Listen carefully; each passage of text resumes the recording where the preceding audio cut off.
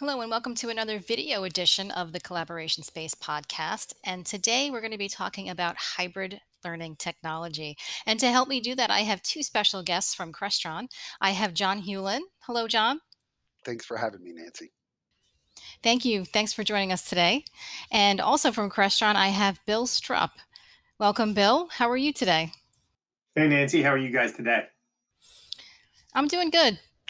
And as I mentioned, we're going to talk about hybrid learning technology today, and we can't bring that up without talking about the CARES Act because some of that funding is still available. And John, I think you said you had some updates for us on that. Can you share?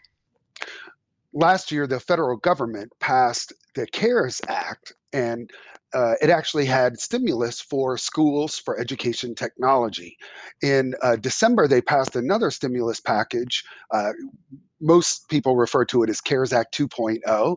And actually, even just a couple weeks ago, they passed the American Relief Stimulus. So there's actually been several $billion injected into the educational institutions at all levels, higher ed, at K through 12, public and private institutions, community colleges, and so on. But the express purpose for the money is first student aid to help out students in the difficult time, but then educational technology. So the schools and educational institutions are allowed to use the money for anything that really helps engage students either remotely for distance learning or remote learning, or enhancing the in-classroom engagement. So there's a lot of room to use Crestron products with some of the CARES Act money if it can really help your students, the faculty and staff. So that's kind of about a little bit about what it is. And there's really three buckets. There's the HERE, which is the higher education, and then the ESSER, which is elementary and secondary education, and then there's the GEAR, which is the government, the state governor gets to direct it to different institutions in each state. So out of all three of those, there's a lot of money and funding flowing into the schools that they can use. It's a lot of acronyms flying around, but I'm sure we can help our customers make sense of it all. And Bill, I want to go over to you for a minute. Can you share with us some of the technologies that you've been seeing in these new hybrid learning scenarios?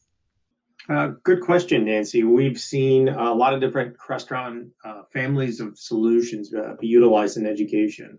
The first one that comes to mind is the AirMedia 2. This has been a real popular solution in the education market. It brings in wireless presentation as well as automation into classrooms as well as conference rooms. In fact, I think recently one of the schools in Florida put one in every classroom and use it for all of their laptop presentations. And don't forget, we do have a promotion right now where the end user can purchase the AirMedia 200 for $550 with an upgrade. And Bill, how long will that promotion last? That one is going to run through the end of May, so act soon. Another family of Crestron solutions that have been popular in school are the Flex family of products. The Flex solutions can support Zoom rooms, they can support Microsoft Teams rooms, and they can also support BYOD conferencing technology. And that's kind of the beauty of Flex, is it gives them the people the ability to put that into a room to allow the student who's at home to feel like they're in class with the rest of the team. And we've seen many schools deploy these in conference rooms and classrooms, and one school in Colorado deployed over 300 of these to help with distance learning. And Bill, I know that teachers and students were sent home, in a hurry, over a year ago now, and schools had to put unified communications systems in place quickly. And it may not be the best option, or they may want to change. Can you talk a little bit about how Flex can support the different systems such as Microsoft Teams, Zooms, Cisco, and Google?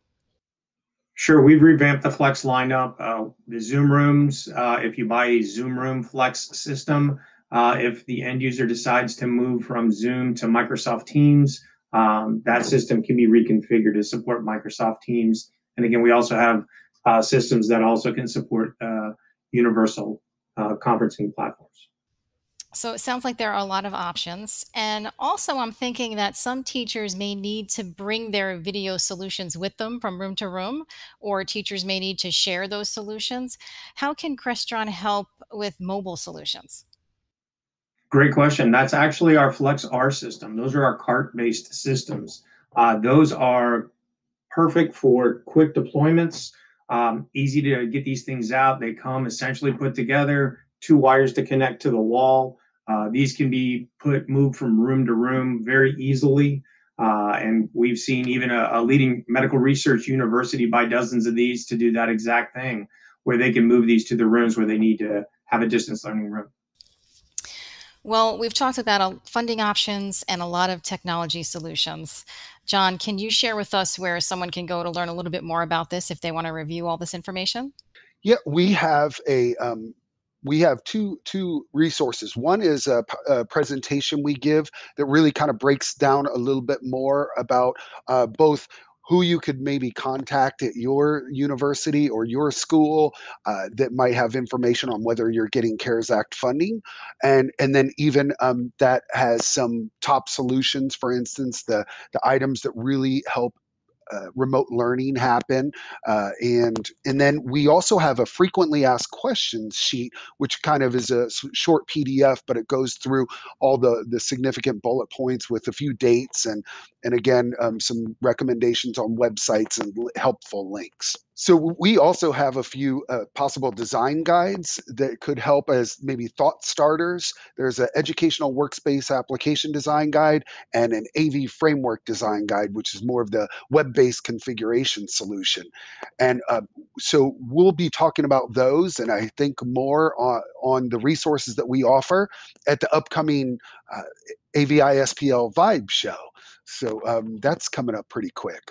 That is true, John. Thanks for bringing that up. AVI-SPL is hosting our next Vibe Education Trade Show on May 19th and 20th, and I'll be sure to add that registration link to these video notes as soon as it's available. I want to thank John and Bill for joining me today. Thanks for having us. We appreciate it. Thanks for having us, Nancy, and thanks for being great partners. You're very welcome, and thank you both for sharing all that wonderful information. And I also want to thank our listeners for tuning in today, and I'll see you next time in the collaboration space.